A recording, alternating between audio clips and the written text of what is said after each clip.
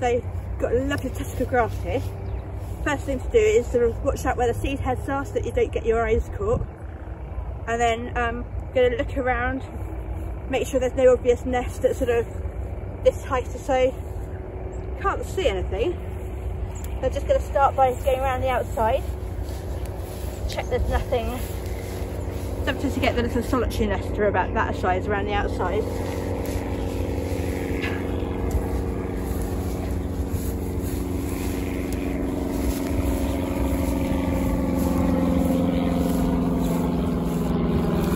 Got small. That's going to look like a part of this. Right.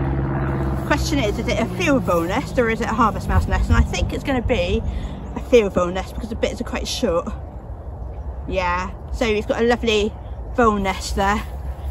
You can tell it's a vole nest because the bits are quite short and it's not really woven. Sometimes you have to sort of just pull it apart slightly to have a look. But you can see all the bits are really short. I'm just going to pop that back down here. What a shame, thought that was going to be a harvest mouse nest. Right, so look around the outside again. Nothing there, and then start on the middle. So if you just pull the clump of grass apart,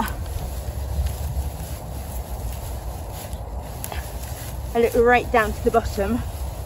Remember, they can be at this height, but quite often, certainly in Devon, we find them really low down. Part it, this is why you've got gloves on. Can get sharp things in here.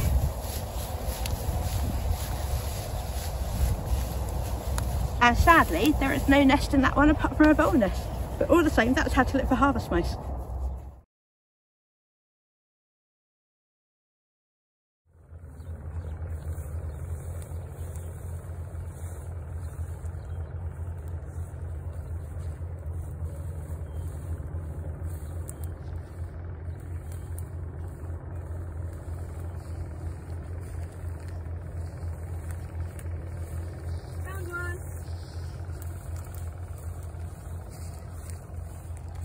Look at that.